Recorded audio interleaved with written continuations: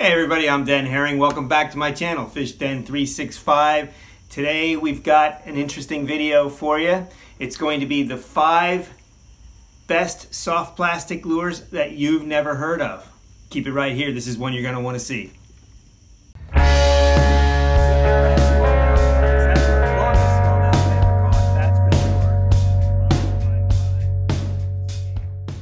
Okay, so we're going to talk about the 5 best soft plastic lures that you've never heard of, the 5 best soft plastic baits that you've never heard of. And we have to qualify some of this, right? So we're going to qualify it by saying the bait has to have been around for at least 5 years. So it has to have been in the marketplace for 5 years or more.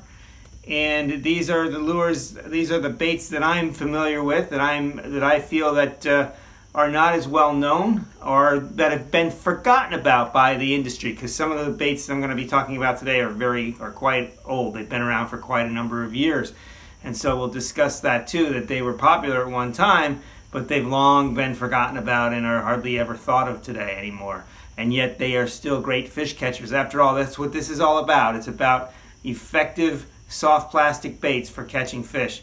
So I've put these 5 baits in a hat. They're just on separate pieces of paper.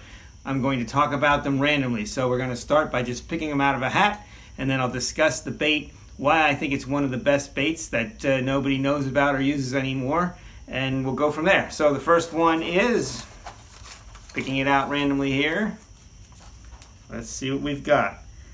The Yamamoto Big Double Tail. So this is the Yamamoto Double Tail Grub, and I know what you're thinking. You're probably saying, what the heck are you talking about, then? This is a lure that's very well known, and it is. The Double Tail today, I think you can still get this in a 4-inch size, and I believe maybe even a 5-inch size, but this was the big Yamamoto Double Tail with a 6-inch full length. And so the thing that made this unique was how wide this tail is. So if you take a look at this, you can see it's got a really large tail profile.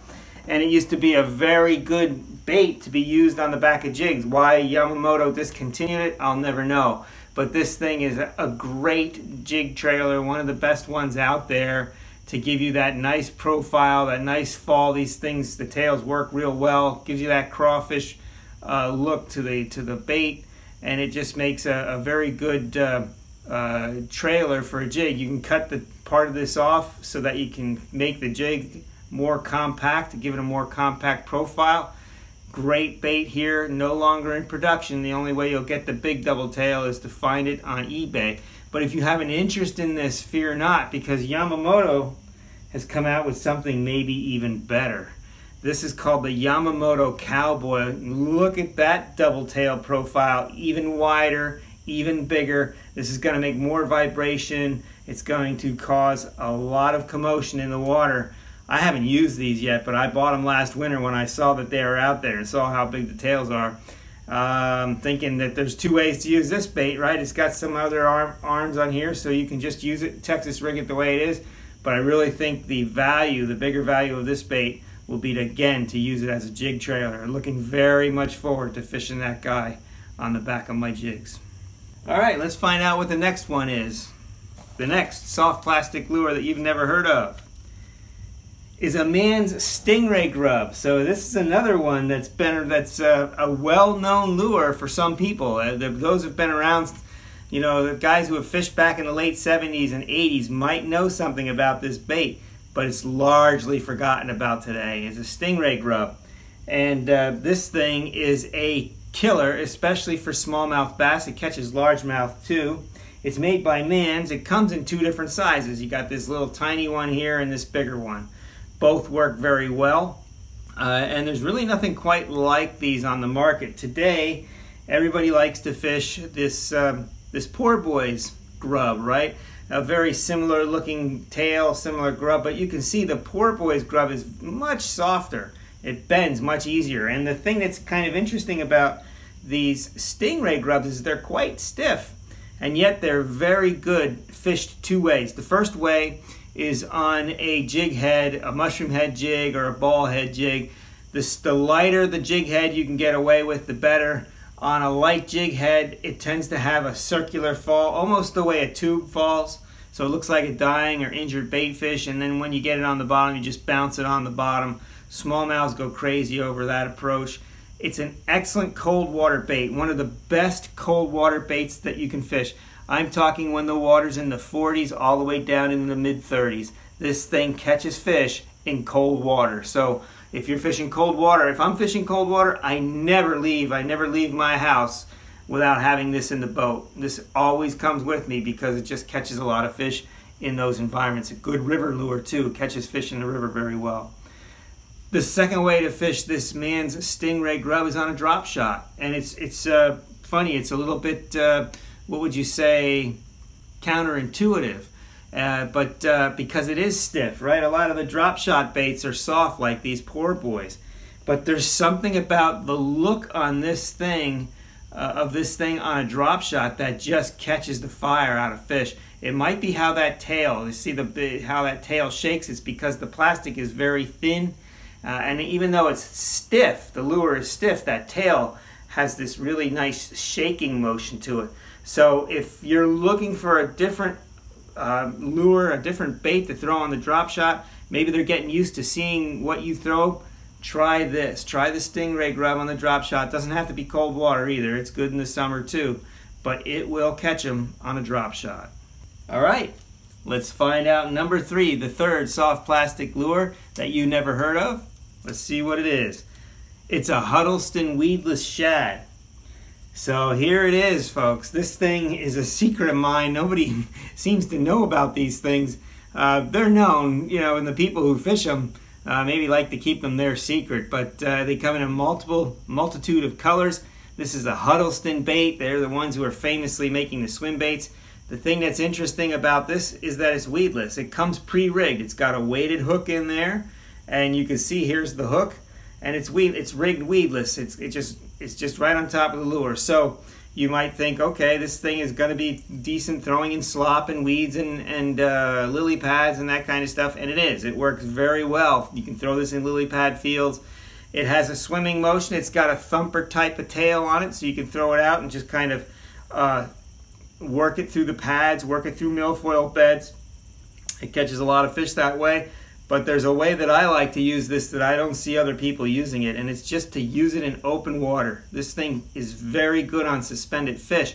When you throw it out there and let it sinks in an attitude like this, and it has this shimmy to it. So it shimmies as it goes down, and then you can just kind of jig it back up, and it'll shimmy back down. So I'll actually fish this thing vertical. I'll throw it out in open water and let it go through schools of bait fish or schools of suspended fish. And oftentimes on points in the summer, you can catch some really nice bass doing that.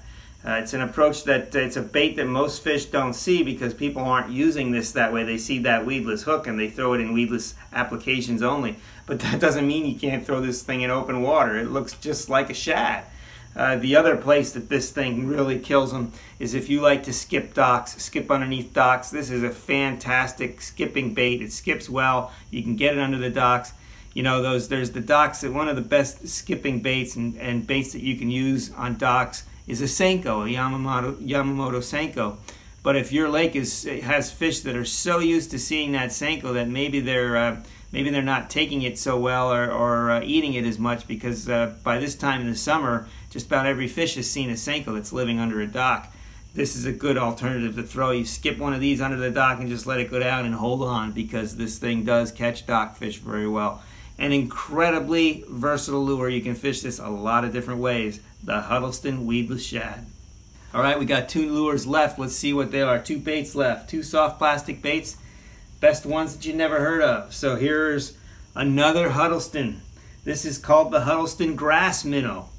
And it's a lot like the weedless shad. It's a weedless configuration. You can see the hook is right here. It's got a weight that's already inside the bait. And you can see that it's a weedless lure. Again, you can throw this in weeds. This particular lure has a different tail than the weedless shad. You can see the shad's got that more thumper tail. This one has got a much more subtler tail. They both wiggle when you retrieve the bait.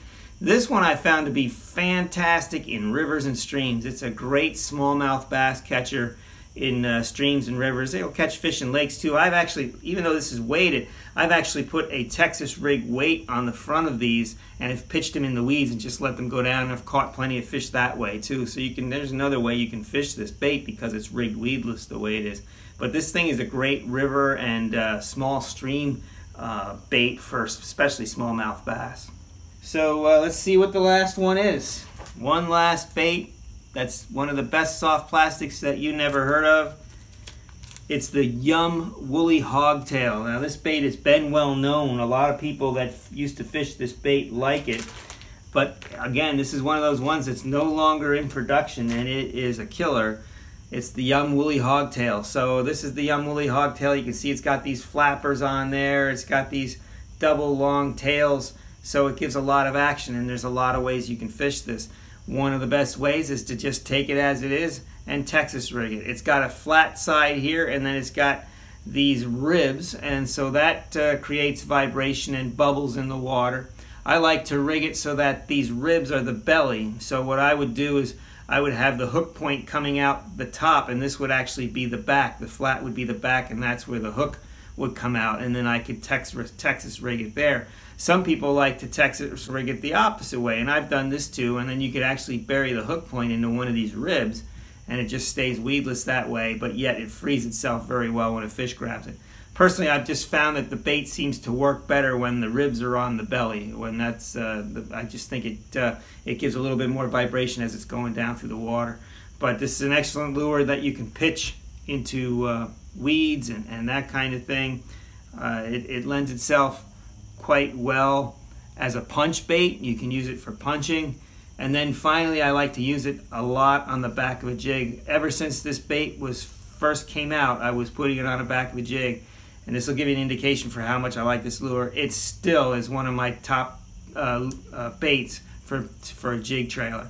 I very rarely go fishing on weedy lakes without having a jig with this tight on the back. And you can use it through the weeds, but it also works very well just on deep points, throwing a jig out on deep points. I like to fish it on a football head, for example. I'll just cut this head off right here, just that, you know, 1/4 inch piece or 3/8 of an inch piece off of it, and then I will thread it on a football head jig or just a pitching jig. Either one is good, and you get a lot of action coming off this. A football, you just drag it on the bottom, looks like an injured crayfish or whatever. It has a lot of action as it's coming over stuff, catches a lot of fish. And then on a pitching jig, you just pitch it in the weeds, pitch it in brush, fallen trees, that kind of thing. A really good bait. I really like this bait. You can still get this on eBay, but it's out of production, and you might guess that I've got a bunch of them already because it's something that I don't ever want to run out of. I want to be able to fish this for many years to come. Well, boy, we got through those 5 baits, it seemed, in quite a hurry, but those are my 5 best soft plastic baits that you've never heard of. Now, I know that some of you obviously have heard of them, but are you fishing them? If you're not, I implore you to give them a try because I think you'll be pleasantly surprised they will catch fish. Remember to keep it tuned here. If you like that video, hit the like button, subscribe to the channel if you haven't already. We love putting these types of informational videos. We're all about the art and science of fishing, especially bass fishing. We're certified Bassified, as you well know, and so I'm kind of interested, if you would, comment tell me what your 5 best soft plastic lures that are no longer heard of or fished or hardly used today.